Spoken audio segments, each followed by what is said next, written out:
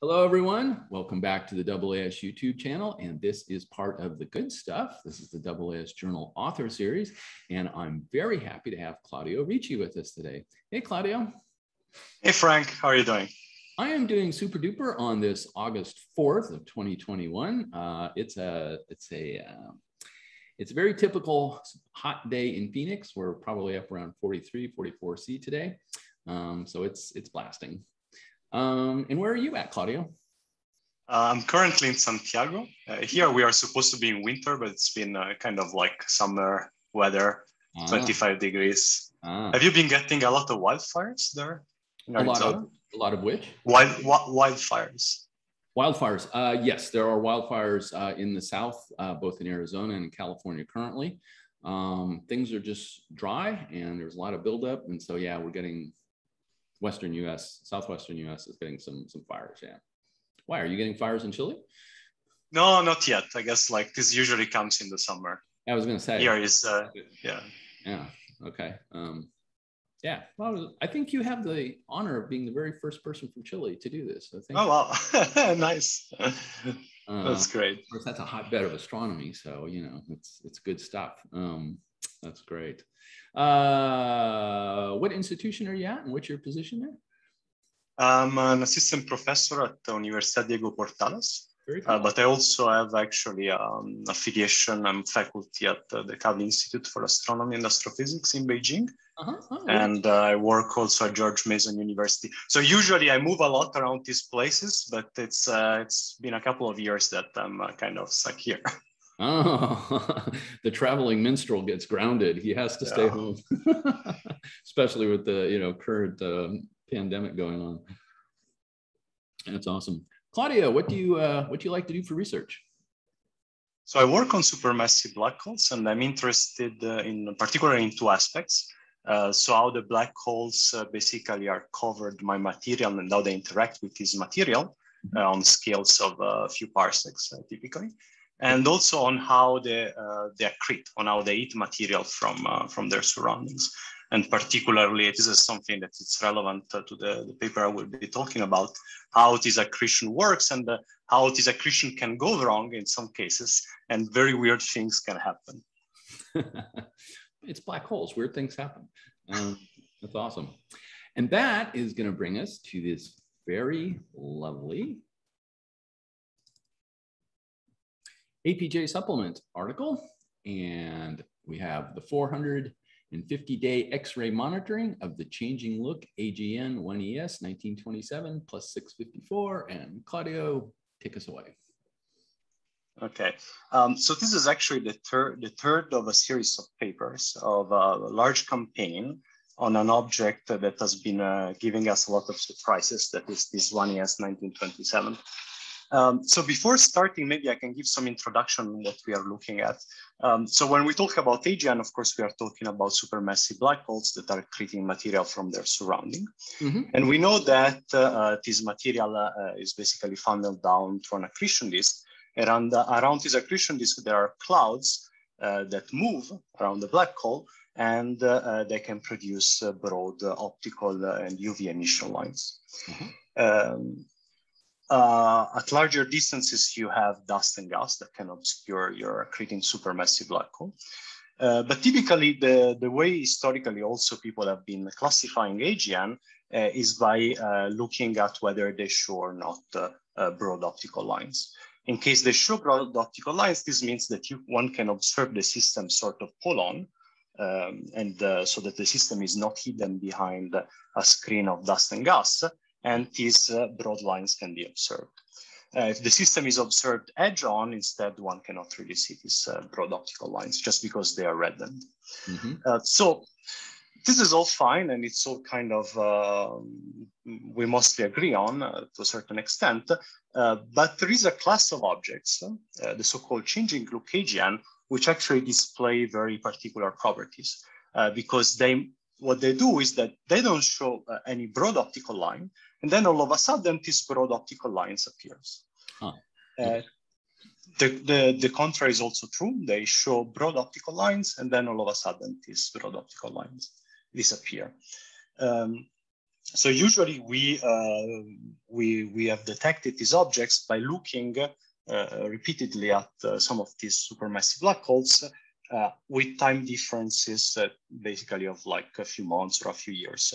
But this 1AS 1927 is the first object in which these transitions were actually observed spot on. So we were able to actually detect the appearance first of a blue continuum and then of the optical, the broad optical lines. Wow, cool. Very nice. And yeah, and then that's where the surprises started. And so this is first paper, which was authored by Benny Trachtenbrot in 2019, which is also an APJ paper, reported the discovery of this source and showed that besides detecting the appearance of these broad lines in the optical, we didn't see any broad line in the UV. And another thing that became very obvious, and maybe we can go to the figure one already, is that after this peak in optical UV emission and the appearance of the lines, what happened is that the source started to decrease its flux in the optical UV with a slope that is consistent with a t to the -5/3, which is usually associated to tidal disruption events. So the disruption of a star by a supermassive black hole. But this cannot be a normal tidal disruption event because we know that this was an AGN before. We have been seeing it accreting since the 90s. This was a source that was originally detected by the Einstein X-ray telescope. So here you can see actually in the figure, this decline in the gray points in the background. So since the source was so interesting, we started an X-ray monitoring campaign. And this plot here shows you all the observations we got for these 450 days with a number of facilities. So NuSTAR, XMM Newtons, with XRT, and NICER. And then our campaign actually continued, and we have several works in preparation on the new data. The one thing that you cannot see here, but which was reported in the two previous papers, is that actually the X-ray light curve is extremely surprising. So the source started at the same level of flux as the historical value. The event started we think in around the end of December 2017. And then after this, the source first went down in luminosity. So it started at 10 to the 43 erg per second, went down to some like 10 to the 40, and then it went up again within 100 days of 4 orders of magnitude. So to 10 to the 44, and then it plateaued there, and then it decreased back to the original level from 10 years ago or so. So the most surprising thing here already is that this is possibly the most variable AGN on these timescales, because it went up really like 4 orders of magnitude. That this is something that is sort of unprecedented. Absolutely. And also it showed a lot of intraday variability. So looking at the spectroscopy, and we can go to figure 2, which is what this paper is about.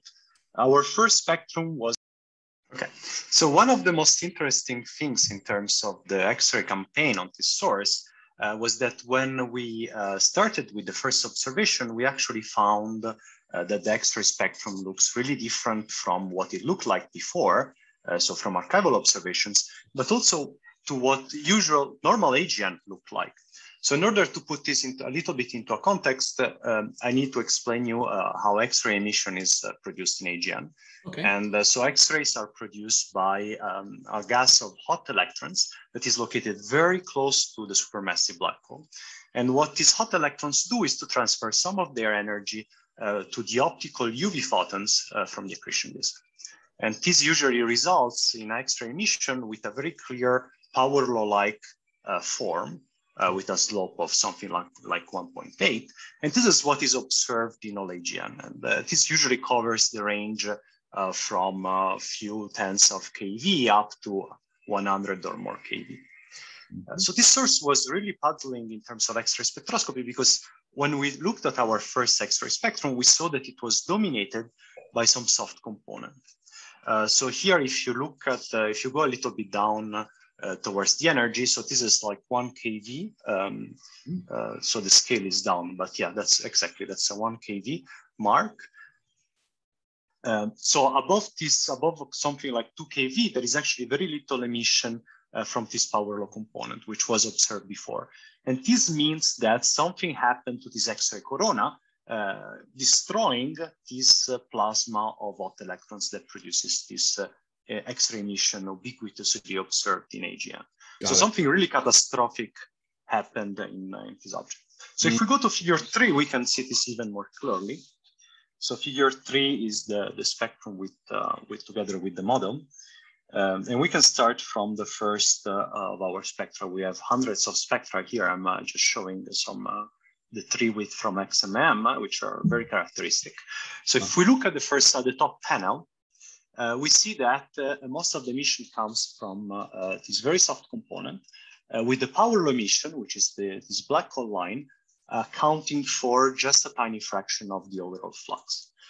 And then we have this couple of broad Gaussian emission lines, which are also quite strange because are not the lines that one typically observes in AGN at those energies. And they could be just an artifact due to the fact that there is actually some very strong absorbing wind that is modifying the shape of the spectrum.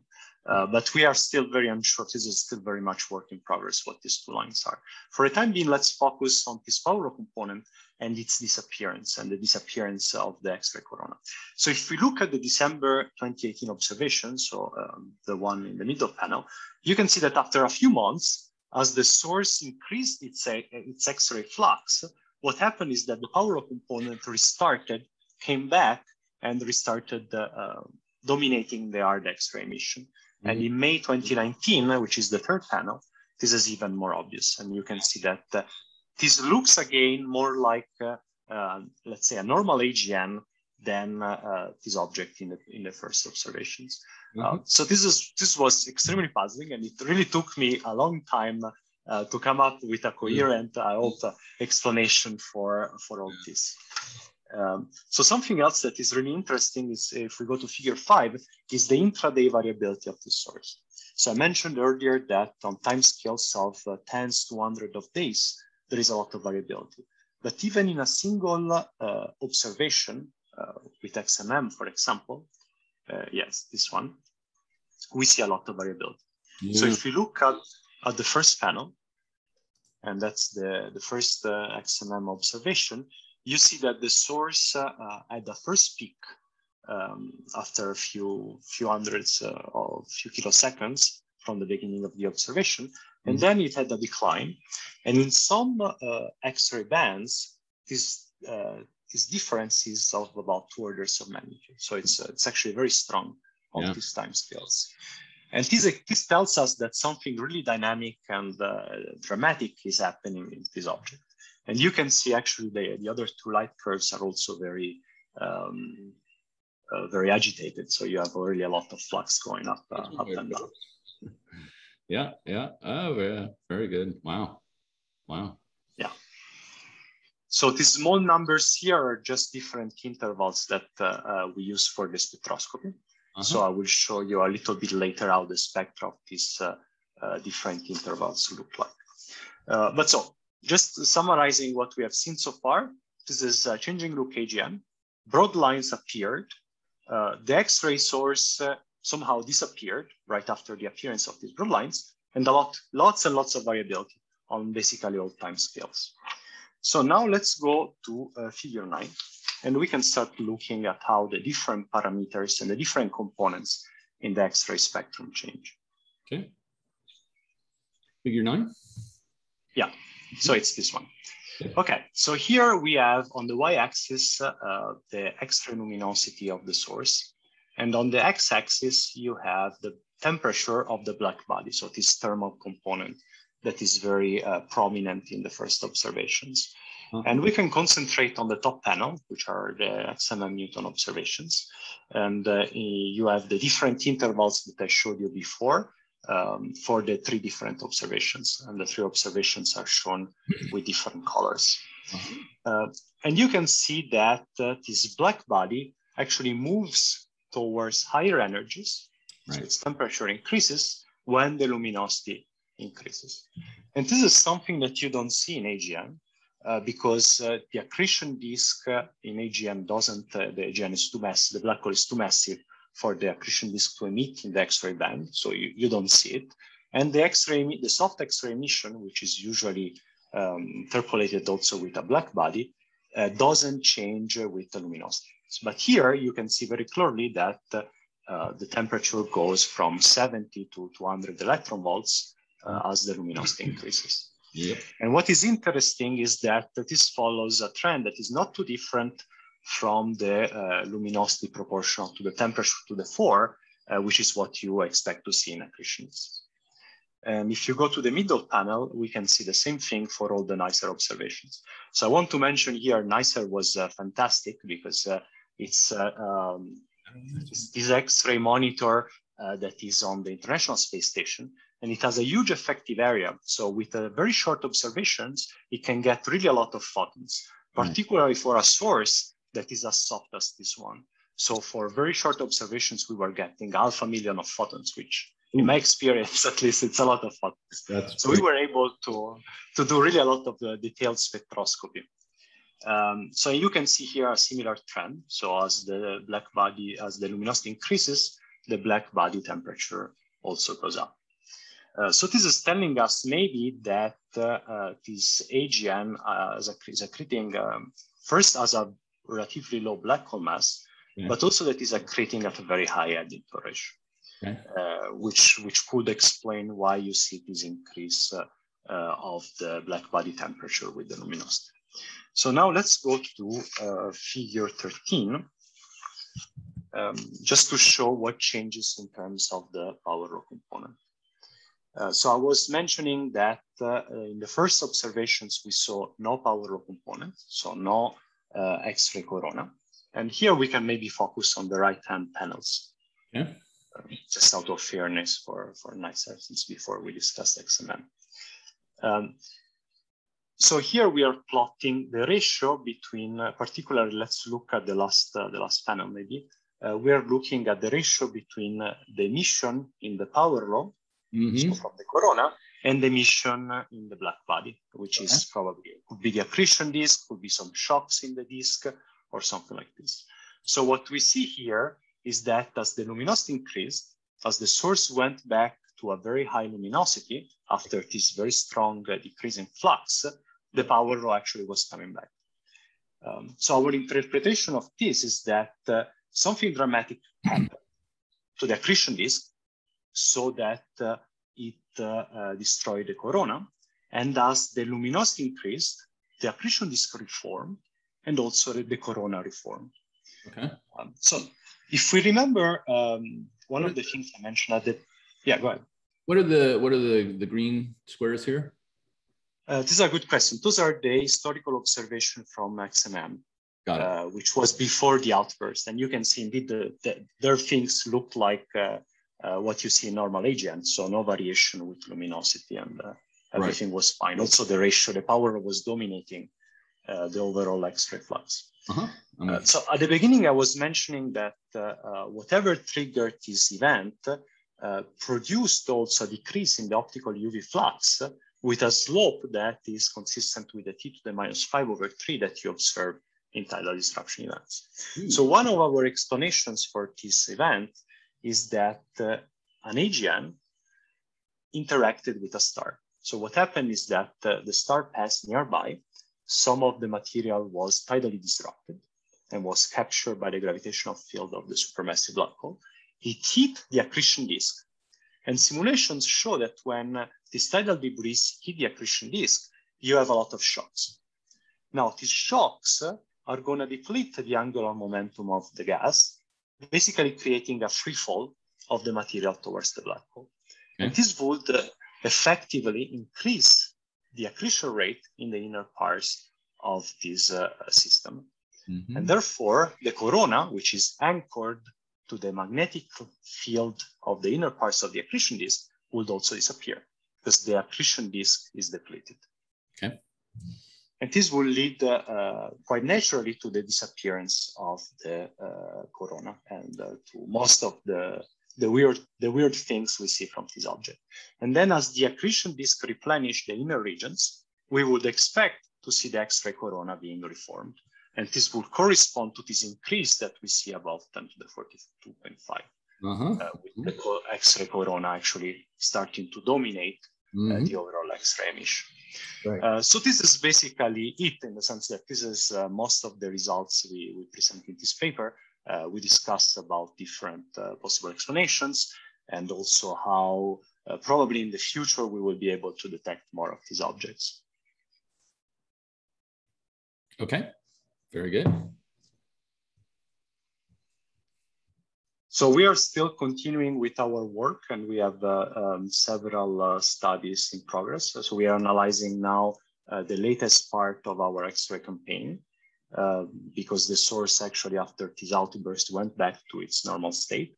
And we are also looking at the X-ray variability properties, trying to see whether we can learn more about this event.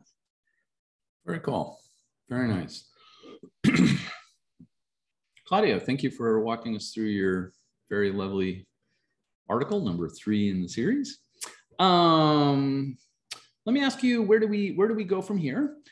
So are there, how many changing AGN are there? Do we have any other examples of ones that have this much variability on this kind of time scales? Or are there new observations that are coming? You don't have to spill your next research project. You could if you want. But just where do we go in the future with sort of detangling this mixture of AGNs and TDEs and variability? No, this is, I think it's a field that it's going to get a lot of momentum in the next years. So first, to answer your question, this is the first object in which this sort of spectral transitions were observed in the X-rays. Got it. This might have happened in other changing look AGN, and could just be that we didn't see them because nobody was looking with some X-ray telescope. But it's unclear whether like this happened in any other object observed before. We know about I think like several dozens. Maybe we are reaching the 100 changing look AGN. Okay. Different redshifts. So there is also a bunch of quasars at higher redshift that have shown this variability in the optical emission lines. And in terms of like detecting more of these objects, I think with the advent of LSST, at least in the optical, we will be able to see a lot of this extreme variability AGN. And for the X-ray part, things like Hirosita, which is scanning the whole sky repeatedly, might pick up some of these extreme transients, particularly seeing things that change their spectral shape from one passage to the other. And also a future facility called the Einstein probe. This is it's a facility led by the Chinese Academy of Science, and which is supposed to scan the whole sky. So I think a combination of these facilities will detect many more objects, potentially like this, but at least several more changing look AGN. And also SDSS-5, which is observing repeatedly several quasars, might catch a large number of new changing look AGN. And who knows, maybe some of them will be as crazy as 1ES 1927. Cool. And I'll just note on a side note, because I see them roll in, there's certainly a small flurry of activity on theoretical models of stars in AGN disk and supermassive black holes. So how do stars behave there? How do you get TDEs going off? So there's also a number of theoretical works that seem to be in vogue here at the moment. So I agree with you. I think this field's going to see some very interesting action over, let's say, the next 5 years or so. So very cool. Very nice. Yeah, looking forward to see what the future will bring us. Yeah. All right. So Claudio, thank you very much again for walking us through your lovely APJ supplement article. And thank you everyone for watching. And I hope this made your astronomy day just a little bit better. And we'll see you on the next one. Bye-bye. Bye.